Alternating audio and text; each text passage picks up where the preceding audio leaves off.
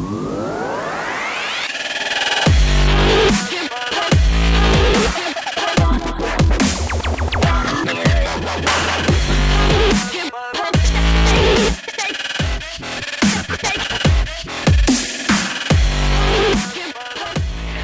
to another exciting edition of Montage, a lifestyle show for men and women who enjoy food, fashion, fun, and inspiration. I'm your host, Stephanie Sutton.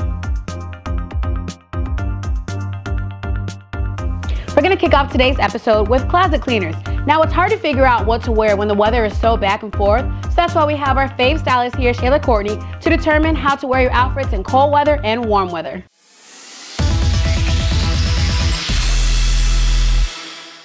Hi, it's Shayla Courtney, your fave stylist, and I'm here with Harvest today. We're going to take a look at a couple items in her closet.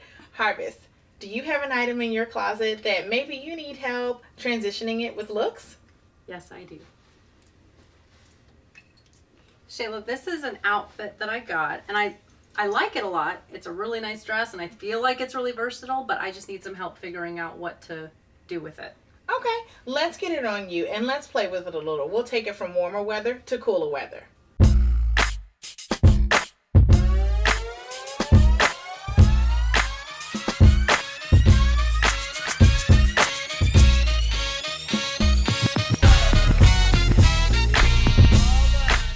Okay, Harvest, so for warmer weather, this dress is such a pretty color, and I left you with some nude accessories.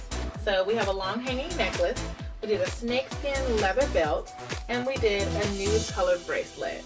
It ties in well with that color, and you actually can still transition this into cooler weather as well if you throw on a brown jacket. Okay, Harvest, so for cooler weather, all we're gonna do is just add a jacket, and even though we're covering up the ruffles, that's what really made me wanna bring up the jewelry a notch. So I added this really pretty silver necklace, really detailed little silver bracelets that have some stones on them, kind of brightens up the outfit. This look is really perfect for also going from day to night, because you could go out with your girlfriends or a happy hour, and the dressy accessories definitely make you look like you were ready for nighttime anyway. I agree. If you need more tips on how to transition your wardrobe from cooler to warm weather, visit my website at www.shaylacourtney.com. Now, when you think about beauty, you think about glitz and glam, but today it's all about the fellas. We sat down with a local barber who discusses everything from how to keep your haircut crisp to the most requested haircut style. And he'll give you a hint. It's a famous singer from the Atlanta area.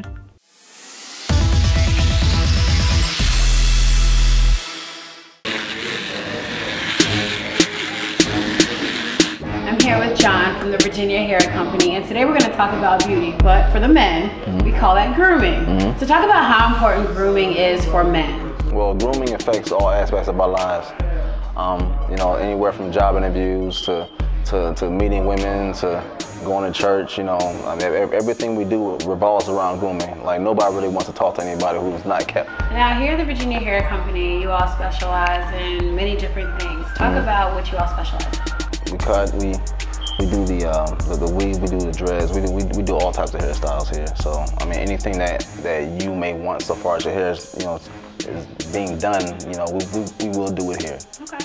Now talk about some of the things that men have to think about when it comes to grooming. I know there's a lot of different aspects, so explain some of those to our viewers. So far as the conditioning of the skin and the scalp is important, because that's the basis of where, you know, the hair grows out. Of course, it's the skin.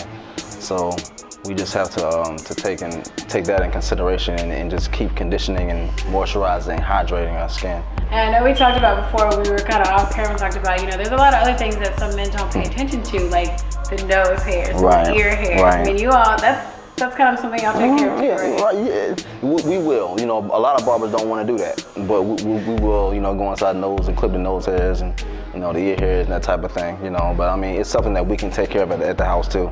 You know what I'm saying? So I mean, it's not a issue. So once we get to the barber shop or the beauty salon, right, then it's already taken care of and you don't have to be talked about. You know. But yeah, it's good to keep a lot of guys might come in here Friday night to get fresh for the weekend. Now talk about the experience that you provide for your customers. A lot of clients come in here with pictures. You know, I've seen a lot of that. Really? You're right. Guys do that? Yeah, guys do that. You know, they come and say, I want this, I want this, I want this, and you know, and I'm like, okay, I'll do that, because you know, it's a lot of them have a hard time explaining from the chair what exactly needs to be done. You know what I'm saying? So a visual is always better than anything else. So if they see it, then it's like, okay, then you know, most of the time it's a different head shape than what the person wants. So we have to kind of mold it into what they want, right? But you know, we do that too. So I mean, guys did that. I thought women we were the only ones. No, you know, guys bringing a picture like, I want my hair like so and so. So y'all, you have dudes coming here bringing pictures with like Laz Alonso, all that stuff. Usher, the most popular, the most popular one is Usher. But you have to have, like you said, the right head shape, so it's not gonna look like Usher. I can make it Usher-ish. I could do Usher-ish. You know, it'll look in right. Usher-ish. Hey, be quiet over there. You know what I'm saying? No, when guys, you know, so when guys come in here, you know, they get their hair cut and their hair done. And I know sometimes the beauty salon, you know, there's certain things we don't want other women to see. So you have guys in here kind of might get embarrassed about their hairline or something just doesn't look right. You ever have that kind of thing? Do guys get embarrassed? Well, they do. It's the dandruff, I would say, would be the #1 thing guys would get embarrassed because it's a black cape. So all the white flakes on a black cape. You know, the big flakes on a black cape, it's not a good look. So, you know, a lot of times when it gets that bad, I'm like, let me go ahead and wash this. See, so that's what, because a lot of times, a lot of that stuff is real, you know, gets real caked on sometimes. So we have to go back and we have to wash that stuff out. So what do you do for a guy who might have dandruff heavily? What do you do to prevent that? What tips can they? Well, what I do, I tell them, I say, look, you have to like moisturize your skin and your scalp. You know, and that starts with, you know, the proper wash. The proper wash, you have to wash your hair right. What's the proper wash? Well, the proper wash, I would say using a comb or a brush, comb through it when you're washing it. That way, if you use a small tooth comb, you're pretty much zapping out, you know, the whatever's inside your scalp, whether it's dry scalp, dandruff, whether it's dirt, whether it's soot, whether it's any of those things. You know, a comb will pretty much get that, especially if you have longer hair, if you have like a short afro type of thing. You really kind of need like a small tooth comb with water, so it'll moisturize the hair. Okay. So the comb will run right through it, depending on how nappy your hair is, you know, or how coarse, not nappy, but coarse your hair is. For more male grooming tips from John, log on to www.redellengroup.com. It's food fight time. Now, Icebreaker Chef Mark Conway is going to show you how to make chicken, blueberries, and sweet tea, yes, all those combined, to a tasty dish. Let's check it out.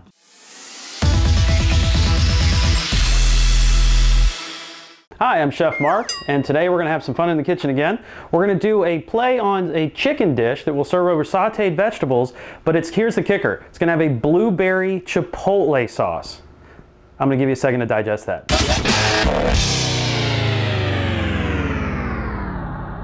Yep, blueberries, chipotle peppers, chicken. It's going to be awesome, trust me. So the first thing we're going to do is get everything put together. We've got some onions. We got some chicken we got from the store, blueberries, and then here are chipotle peppers. And what a chipotle pepper is basically it's a roasted jalapeno in an adobo sauce. And what we did with them was I pull them out of the can and I take out the ribs and I take out the seeds, because that's where a lot of your capsaicin is, which is a lot of your massive heat. And so it becomes a little more mild, but gives it some really good solid body. So we'll take our onions and our chipotle, we're gonna dice these up.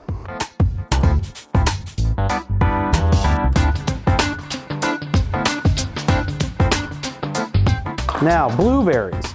If you live next to a place where you can go and pick blueberries, do that. Take your kids, have a great time. And if I can get one thing for you to try, in addition to trying some of these food and these recipes and using fresh ingredients, cook with your kids at home. You want them to try new foods? Have them a part of it. It's one of the reasons I started using a lot of fruit in my food, is because that's what my toddlers know. They know fruit's okay. They know fruit is good. So when they see you put blueberries in, something they know, they're a lot more apt to try it. And then you ended up with a very happy child instead of a child yelling for a chicken nugget. All right, so what we're gonna do is take this over here, add just a little bit of salt, again, not too much, a little bit of pepper, And we're gonna get this on the stove top. And all we're really trying to do is start to get these ingredients to cook and incorporate down together. Now the nice thing about a blueberry is a blueberry is actually gonna break down much like a tomato does, much like any of your other really juicy fruits. Strawberries do the same thing. So they almost become their own sauce. You really don't have to do too much. You can just let that blueberry cook down in, and it's really gonna start to incorporate a lot of great flavor. So you'll have the sweet depth of flavor that a blueberry has with that rich, smoky chipotle heat, and then some nice sweet onion there to kind of tie it all together.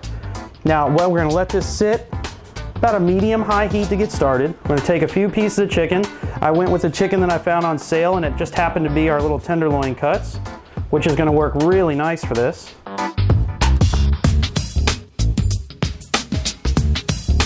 All right, now you've got chicken. And again, all we're gonna do is get this chicken down. Notice I kept this hand on the knife, this hand on the chicken, so I have a free hand. You don't want chicken fingers all over anything else unless you're getting it out of a frozen bag, and I hope you're not eating that after this. Season this up a little bit. We've already got some pepper in the grinder there. And our chicken's ready to go. So now I'm gonna move over and check and see where our sauce is at. Give it a good stir.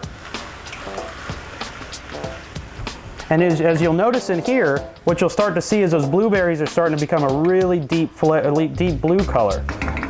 And now we're gonna have those cooked down in. Your onions are starting to take on some color. The chipotles are starting to incorporate in. Now you're starting to get a really nice dish out of that. So now we'll take our cutting board over, which is the easiest thing to do, and we're gonna dump this right into our pot with our chicken. And just slide it right off there.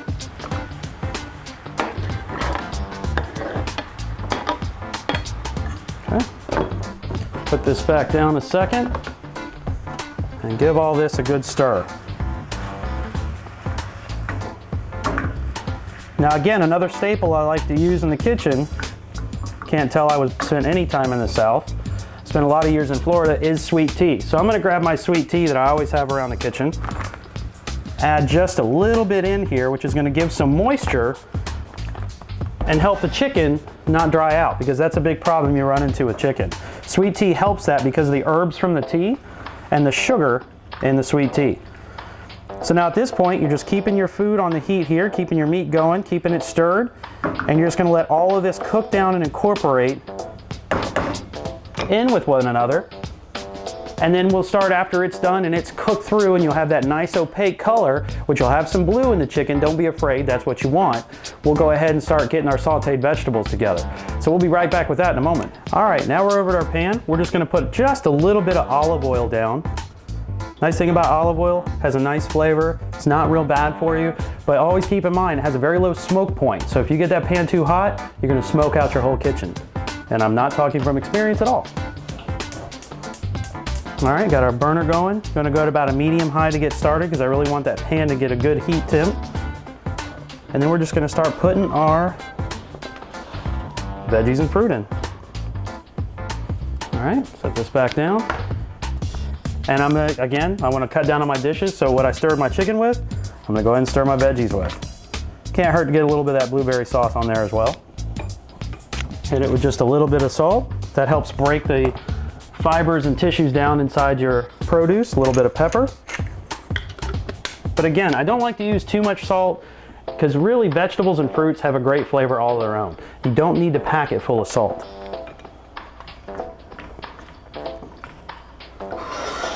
And as you can see, we've got our chipotle chicken. It's really cooked down nicely. It's in a nice thick sauce. And your kids are gonna love that because it's blue. How often do your kids love those bright colors, love those vibrant things? And that's what all the TV shows and everything attract to is bright colors. Now you're gonna put chicken on their plate that's blue, they're gonna love it. Your apples will work a lot like an onion does. And you'll see that I use a lot of apples in cooking because it does pretty much the same thing. Onions add sweetness or bite, depending on which color you use. They can also add a little bit of a crunch. Your apples can do exactly the same thing, but just add it from a different perspective. So don't be afraid when you see apples on sale. Grab a bag of them and try them in some of your dishes. So once you're about ready, you can go ahead and grab your bowl. And I like to plate these in a bowl because it's gonna be a very hearty dish. So we'll come right over here. I've just picked a basic bowl, really anything will do.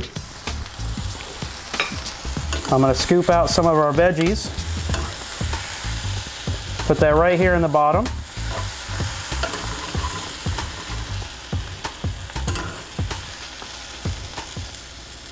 And we can turn off our heat here. And now once you've got that nice base here at the bottom, we're gonna go ahead and add our chicken mix right to the top. And there we go. Another take on a classic, say, chicken pasta dish. Instead, we're using veggies and fruits as our base, and chipotles and blueberries for the sauce. So you're gonna have a fun dish. It's gonna have a little heat, it's gonna have a little sweet, but it's gonna be a ton of fun. Your kids will love it, your family will love it. Make sure you cook with family and friends as often as possible. Don't leave the kids out, and we'll see you next time. What's one of the top things that people do after work? Is it A, more work, B, workout, or C, happy hour? If you guess C, happy hour, you are correct. That's why we have Do It on a Dime. Daryl Dwayne here to show you how to keep your hour happy right at home on a budget.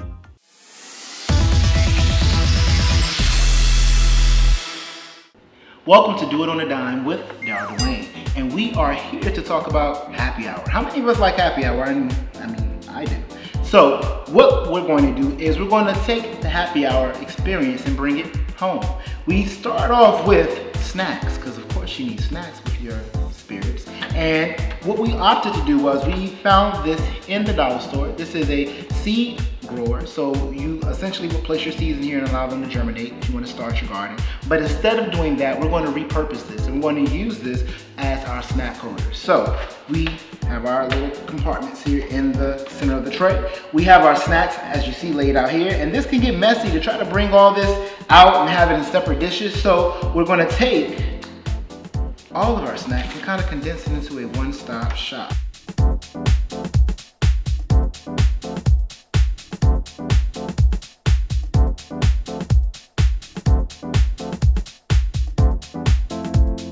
Now, presentation is everything, I admit that. But being a guy and a man's man sometimes, you know, it's not always about the presentation, because at the end of the day, we're going to consume these snacks and be done with it. So, once you have your snack tray set up, you want to definitely place this out for your company to partake in and to dip freely as they would like. Of course, now that we have the snacks part done, we would like to add a little bit of alcohol to this party, because after all, a happy hour isn't really happy unless you have spirits. So let's turn it up a bit. All right, so now that the snack portion is finished, let's get to my favorite part, the drinks. So we can't have a happy hour without having drinks. And we talked to our in-house mixologist, which happens to be me. And we're gonna, I crafted two really easy peasy drink concoctions that will work well with your guests. Now, I'm gonna start it off light because, again, you know, we tend to enjoy our female company as well as having our guy company over as well. And if we're gonna have females at the party, we wanna make sure they have drinks that they're gonna love. So this one is a special one just for you ladies. And here we have sparkling wine. Who doesn't love sparkling wine? To be honest, I kind of love it myself. So we're gonna just kind of fill those glasses up about midway. Sparkling wine.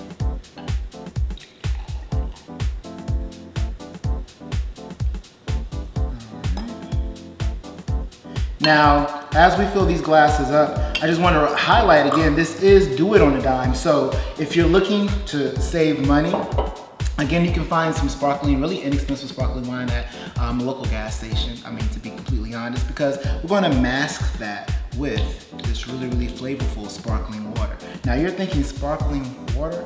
Trust me, this brand here, which can be found at your local dollar store, has a lot of flavor to it. So despite the fact that it is flavored sparkling water, it will add a subtle little boost to your drink and give you a little more flavor, a little more pop. Plus, it's really pretty, and we all know girls love pretty.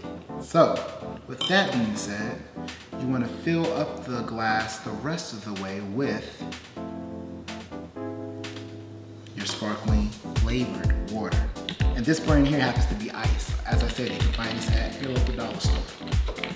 And once it's all complete, you have something that's light, refreshing, but still has a little kick to it that the ladies will enjoy. And even some of the fellas, not bad. So now that we've gotten the light drinks out of the way for those light drinkers, let's get to the good stuff. Me, I'm a tequila man. So I like my drinks to hit hard. So we're going to start with tequila. Here I have just a simple glass of ice, and we're going to add some shots of tequila. So we have shot 1 and shot 2. And we're going to then add a little bit of grapefruit juice to that. The grapefruit juice is really, really good at masking how hard the tequila can cut. So we're going to just add a little bit of grapefruit juice, and then add a splash of OJ to it. Shake that up a little bit.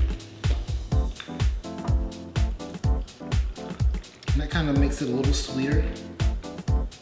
And before we do any last garnishings or finishing garnishings on the drink, this is do it on a dime. So you may not have a shaker at home. You might be thinking, well, how can I make my mixed drinks without a shaker? We got you covered. Take a traditional or good old dollar store plastic tumbler and take it, place it over your drink, over your cup. You want to make sure that you press really hard on the bottom of your cup as you place the tumbler over top, and flip it back, flip it back. You have your drink, shaken, not stirred. And then to top it off with a nice garnish,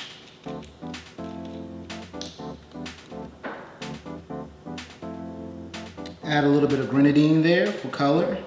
It's also very flavorful.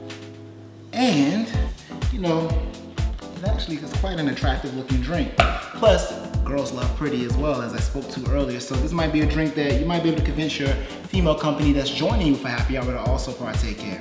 So we have our snacks, we have our drinks. And the cool thing about this is if you're not a heavy drinker, you can still enjoy happy hour without having to maybe have the alcohol. We can always replace the alcohol with maybe club soda and or a ginger ale to give it a little bit of pop. And you have it, happy hour at home, all under budget. For those of you who are really watching your budget, you don't have money to maybe get a big bottle of Jose Pueblo like myself, you might want to use the mini bottles. The mini bottles tend to run at most locations about $1 to $1.50, and they're already pre-measured. So 2 bottles of that, and you have a Montage Manager or a SLS Sipper, which is what I'm going to title these drinks. So copyright laws, if any of you use my drinks in those bars of yours, I want you to give me my props. But nonetheless, enjoy, and make sure you tune back in for more tips here at Do It on a Dime with Dara Dwayne. Okay, talk to you later. Today's Montage moment is the second part of our exclusive interview with author and philanthropist Rob Hill Sr. See what the heart healer has to say.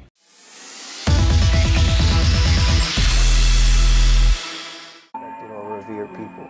And for anybody who has an opinion about Steve Harvey, you know who Steve Harvey is. Whether you like him or not, he's accomplished some things that we all hope to accomplish, whether it's charity, professionally, in comedy, whatever. Tony has also accomplished some great things. And, you know, these are people I respect. I do feel like I am different, but that's because my life has been different. Okay. We get to a point in our careers or in our life when we're somebody that people listen to where we're only transparent about our yesterdays. And I'm very transparent about my todays. I'll tell you what I got wrong today. I'll tell you what I'm still trying to get right today. And I never want to be the guy who can only talk about the yesterdays because he's too busy trying to hide what's going on right now. I'd rather share it. Because me admitting that I have a problem, it gives me an opportunity to have solutions. Or at least find them. Or at least meet somebody who may have had that same problem. But if I keep trying to mask it like I know it all, I'm a self-destruct. Yeah. Now we talk about, we joke about it, like how powerful you are on the internet. You can literally put "the sky is blue" and you'll get like 10,000 likes. Oh my God, I needed that message today. Do you ever think some of the stuff that you put up, even if it's one word, do you sometimes get a kick out of it, like really, it really wasn't that deep, but people write paragraphs under your pictures and retweet your stuff. Do you ever think certain things are just so crazy when you didn't even mean it to be that deep? I mean, first, I don't think I'm that smart, first of all. I'm able to articulate things that people feel in a simple manner that they get it. Sometimes I'm like, I didn't even mean that, but I'll take it, you know? In a way, what it is just a testament to my consistency and also to the effectiveness of the message. It is, you've been so good consistently to where everything you do has to have meaning to us. You know, and even if you're not saying it does, I'm looking for it because you are where I go to get answers, or you are where I go to feel better. That's an honor, you know what I mean? Like in a way, I'd be like, I would be a fool if I said, don't look for nothing else. You know what I mean? Like, granted, sometimes it's like, hey, this is what I meant, take it for what it is. And other times people see it, but it's all of our experience kind of tailors our perspective. So while I may just be saying like, go forward, you know, and they be like, yeah, I have been waiting for too damn long. Or I've been sitting in this same spot, so I gotta go forward. Rob gave me permission, now I give myself permission. And I'm like, you didn't need me. I mean, it comes off on the internet, it's like, you're like the gospel to women, you know? Like, really, it is. And a lot of guys are like, man, Rob don't know what he's talking about. Rob is this, Rob is that. Like, where do you think that comes from? Well, it's the guys, the ego. Listen, if you would have asked me 5 years ago to read a self-help book, I would have said, hell no. Right. I got it. I know what I want. I know who I am, blah, blah, blah, all that stuff. Guys aren't, you ask a guy how to get from point A to point B, and he's like, yo, follow these directions. You're like, nah, I know where to get. You know what I mean? And say it's a detour, he's gonna be lost. But he's a guy, so he doesn't need directions. We don't need instructions. When we build something, we don't, you know, so we're kind of conditioned to feel like we gotta act like we know it all, or we gotta act like we got it together, and needing help. Weak men need help, you know what I mean? Or lost men need direction. And I'm kind of like, nah, we can save ourselves a lot of time if we start communicating these problems, if we start speaking up when we don't know where to go. Because getting lost wastes time. You know what I mean? It takes time. So if I'm willing to say, hey, have you been down that road before? What's down there? You know, is that somewhere I should go based off where I'm trying to get to? If we were able to do that, I think that we would get a lot further, a lot faster. Now, do you think you use some of your message to kind of reach out, like kind of subconsciously or indirectly to men? Because, you know, men are known, you're not supposed to be emotional, you know, you can't cry, you know, so a lot of men look at like, oh, he's being like Drake, he's soft or whatever. You know, do you think some of your message are indirectly trying to target men to open up more or express themselves? I don't think I have a gender-specific message. I just think women naturally seek answers a little more eagerly than men. So it's, you know, 80% of readers are women, you know, so it's a natural thing. Being an author, you're gonna have that women audience. What I try to do is help people who want to be helped, or give a new perspective to people who are looking for one. You know, that's all you can really try to be. I can't tailor my message to one gender, or try to just, hey, men, think I'm cool. Hey, think I'm smart. You know what I mean? Come to me to get your manly answers. No, you want it or you don't. And I'm comfortable either way, you know, because a lot of times, well, before, I didn't want answers from guys anyway, you know, so I'd be a fool to think like, y'all should come to me. I'm a guy's guy, you know? No. Check out our full exclusive interview with Rob Hill Sr. on www.rebellinggroove.com. Thanks for joining us on this edition of Montage. As always, you can find more information about the show and see previous episodes on our website listed below, and make sure you follow us on social media. We'll see you next time.